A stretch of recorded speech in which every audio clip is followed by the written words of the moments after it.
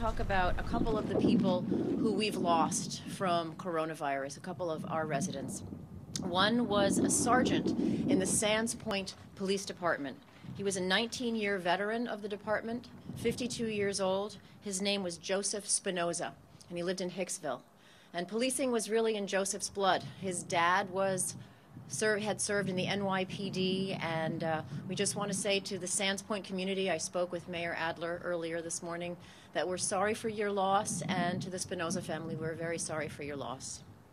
We also lost another one of our Nassau County family members last night. Nicholas Mattei was 66 years old and had worked for the county since 1973 for 46 years. So since he was 20 years old, he worked for the county.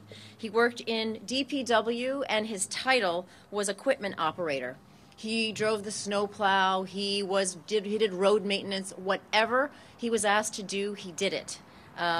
He loved his job. He ate, drank, and slept the job, which is why he never retired. And his supervisor said the guy was a warrior. He was the one you could count on to get the job done. So, Nicholas, we're really mourning your loss. I know your wife Janet is too. He lived in Farmingdale with his wife Janet. This is a really, really tough loss for us. He was a, really, really great guy. Corrections officers, as of this morning, 43 are currently positive for a total of 119 since the pandemic began. 2 of the support staff at the jail are currently positive. 2 of our corrections officers are in the hospital. We have 10 corrections officers currently pending the results of their tests, and a total of 77 corrections officers cleared and back to work. Inmates currently, we have 23 positive, 3 pending the results of the test, and a total of 27 cleared.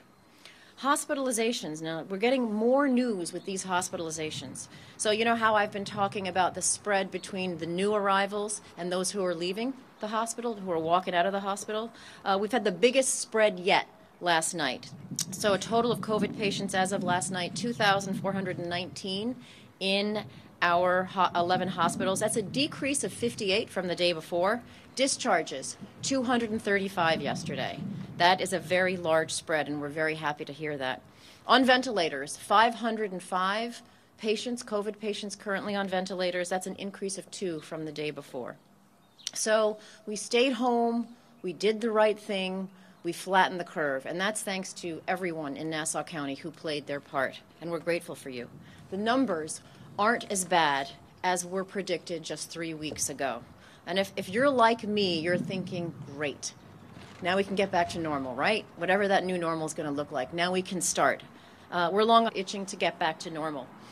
My heart breaks when I hear about bar owners and restaurant owners who are thinking about having to close their businesses. And I know the blood, sweat, and tears that they put into building their businesses. I know that they employ people who rely on that paycheck. And to hear that the longer this goes on, the more they're going to have to, they're going to have to close up, it truly breaks my heart. So, how do we do this? How do we get out of this? The economic devastation is very real. We just saw the numbers in today's paper that U.S. retail sales plunged 8.7% in March. And remember, in March, we weren't in full lockdown for a lot of that month. I shudder to think about what the April numbers are going to look like. So we're listening to the federal government, we're listening to the president about what the federal guidance may be, and we're following Governor Andrew Cuomo and his coalition that he's put together of the regional governors around New York. And I know that they're hard at work coming up with the plan of how we do this. It will take a lot of work to come back, and I'm very happy that they've started the hard work of how we come back. Just a couple of points I want to cover about coming back. Antibody test is crucial for coming back to work.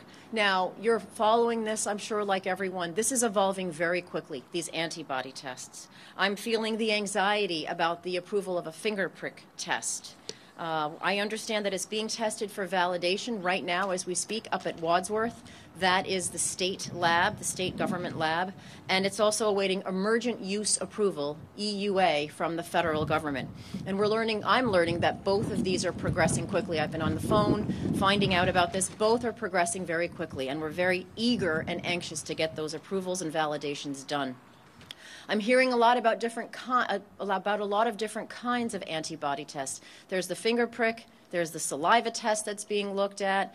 Hospitals are moving towards the blood draw test where they can get more blood and get more of a sense of the whole picture of the antibodies. I never thought when I took this job that I would be an expert in antibody tests, but I could tell you about the difference between IgG and IgM tests. And, you know, if you have questions about that, I'm happy to answer them. We can save that for another time. But antibody tests are crucial. I know that, you know, a lot of our business owners, they're very smart, they're very innovative, they're just as anxious to get these. I was speaking with one yesterday who is looking to purchase, when they're validated and approved, looking to purchase some for his company. He employs about 700 people. And then he's talking to other business owners. They're discussing doing point-of-care tests right in the office, right at the building, where maybe a health professional can come and test people to see if they have antibodies, what kind of antibodies they have. Now, this is incredibly important because it will help us get a sense of the herd immunity out there, right? So there's two kinds of tests. There's the kind for the virus itself, whether you're positive or negative, and then there's the antibodies to know what kind of immunity you might have.